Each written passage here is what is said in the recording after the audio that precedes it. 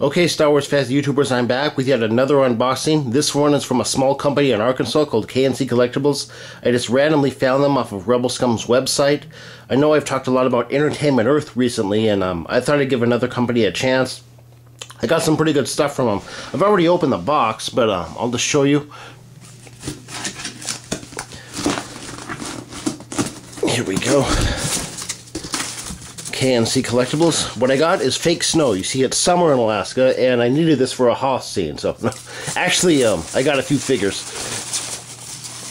First of all, I got another Han Solo in Bespin.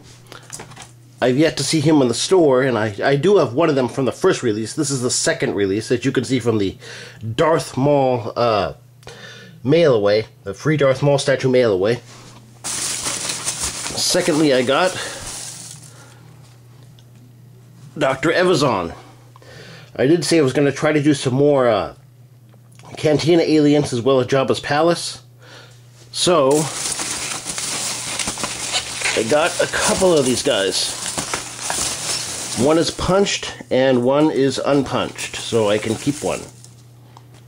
There you go, an unpunched version of Dr. Evazan. And one last figure, a blast from the past. Where is he in here? Hold on. He's up against the side. Excuse me, that's my computer going off. Blast from the past. I got Lobot from the OTC collection of 2004. This is what the packaging looked like back then.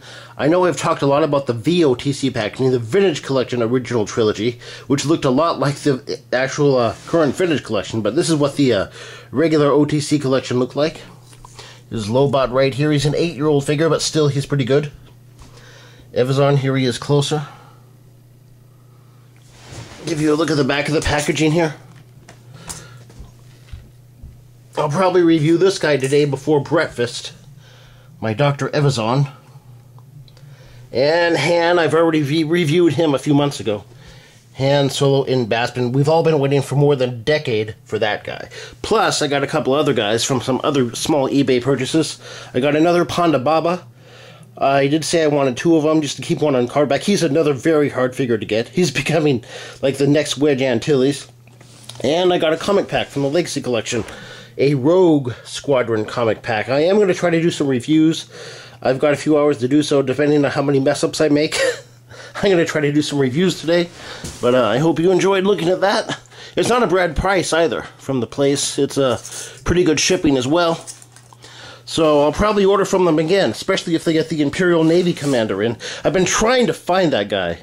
He's going for around 30 off of eBay. I've been hopelessly trying to get a hold of him. Anyway, I hope you enjoyed this unboxing. This is Supreme signing out, and as always, thank you for tuning in.